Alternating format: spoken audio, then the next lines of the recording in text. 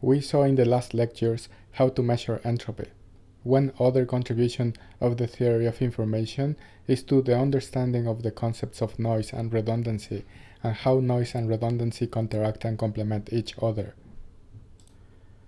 Imagine that you were given a message in a language in which every bit is fundamental for the message to be understood. Such a language would be very fragile, because the loss of a single bit would mean that you lose the entire message. Fortunately, most human languages are not of this type and are rather highly redundant. That's the reason that you can still understand a written or spoken message even when perhaps some letters or even full words are lost or deleted.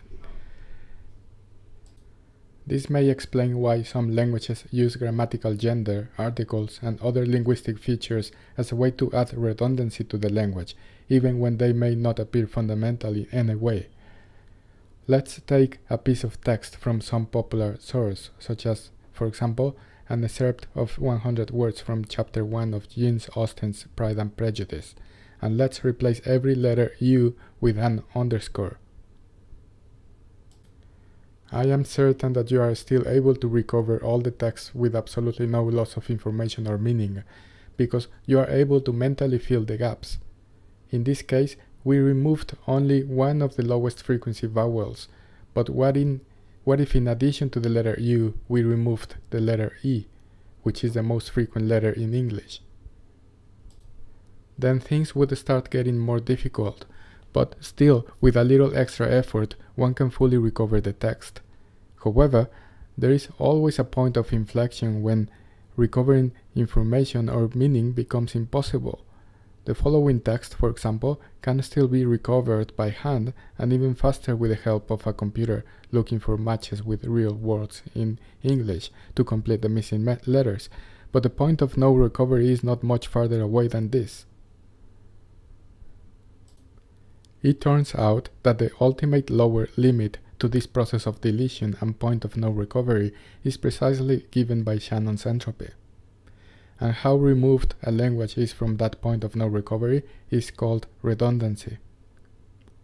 Redundancy in a message is related to the extent to which it is possible to compress the message. Our process of deleting letters is a form of compression, and as long as we are able to recover the original message, then that compression is said to be lossless. What lossless traditional data compression does is to reduce the number of bits used to encode a message by identifying and eliminating statistical redundancy. When we compress data without losing any information, we remove redundancy. When we compress a message, what we do is to encode the same amount of information using less bits. So we end up having more Shannon's information per symbol in the compressed message. A compressed message looks therefore less predictable because we have deleted all redundancies, such as repetitions and other statistical regularities.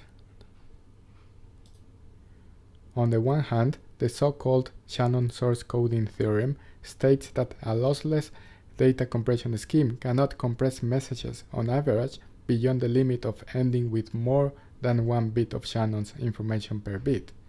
That is when the message looks random and all its elements are equally distributed. On the other hand, redundancy may often be a desirable feature in data, because data is always subject to errors in its transmission. These errors in transmission or additions to a transmission are usually called noise, and the Shannon's noisy channel coding theorem establishes a fundamental trade-off between redundancy and noise. Here is some code illustrating the theorem. The code introduces artificial noise destroying the message, but one can increase the redundancy of the message in order to counteract the effect of noise to be able to reconstruct the message in full with no error on the receiving side. Therefore, increasing the noise in message will inevitably make it lose information, but increasing the redundancy will increase its resiliency and robustness of the message even in the face of additive noise. So we have here two messages, one highly structured and one random looking. We can add noise and see how the structured message will start looking random, and to counteract that loss, we can add redundancy to be able to recover the original message. Let's come back to human languages. One consequence of redundancy is that letters and sequences of letters will have different probabilities of appearance. If we assume that we are dealing with 27 characters, that is 26 letters plus the empty space, and that all these characters are equally probable, then we will have an information entropy of about 4.8 bits per character. But we know that the characters are not equally probable. For instance, the letter E has the highest frequency of occurrence, as we had said before, while the letter Z, coincidentally, has the lowest. This is related to the concept of redundancy, which is nothing more than the number of constraints imposed on the text of the English language. For example, the letter Q is most of the time, if not always, followed by U in English. And we also have rules such as L before E, except after C, and so on.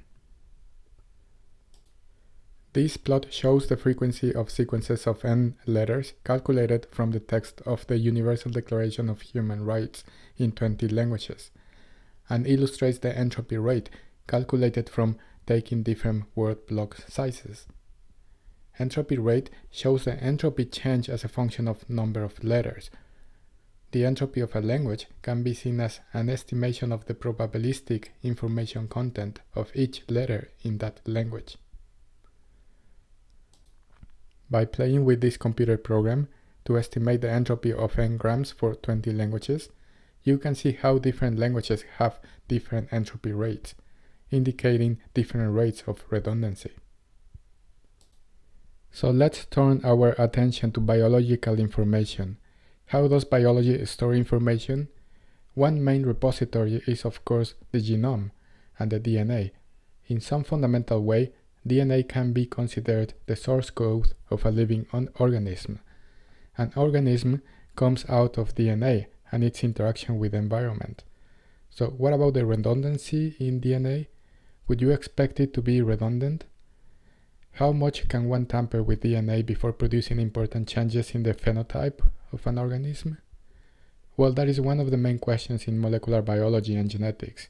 And one of the answers is that different regions of the genome have different degrees of redundancy, according to whether they are under evolutionary selective pressure.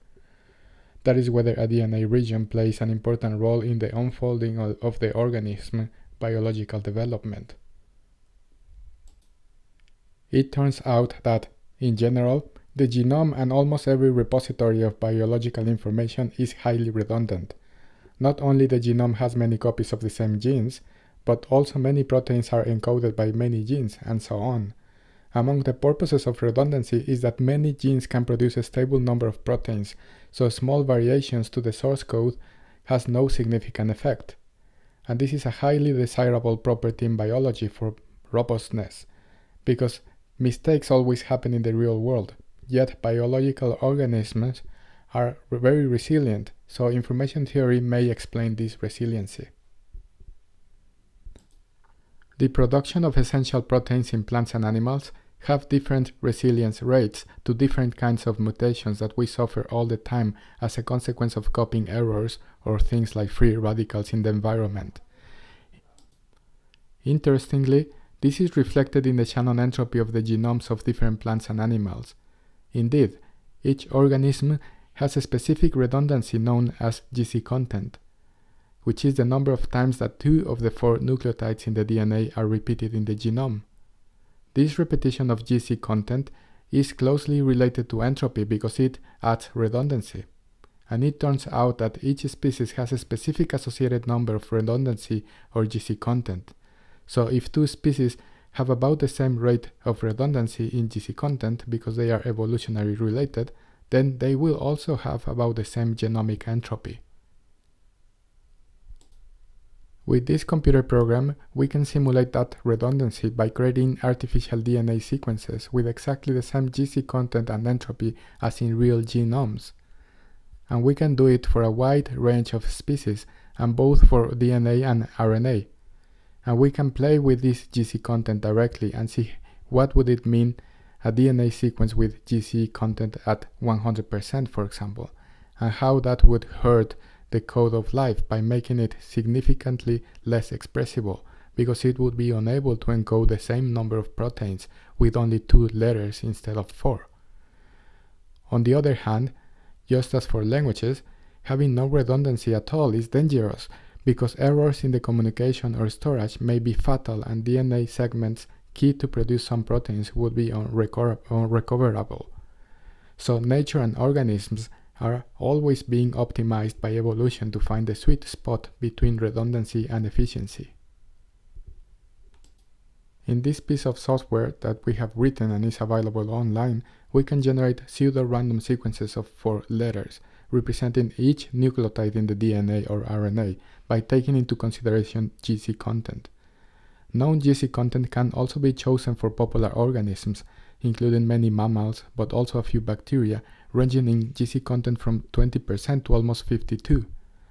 Even though the human genome GC content can vary from 35 to 60% from chromosome to chromosome, the average human genome GC content is 45.1% exactly.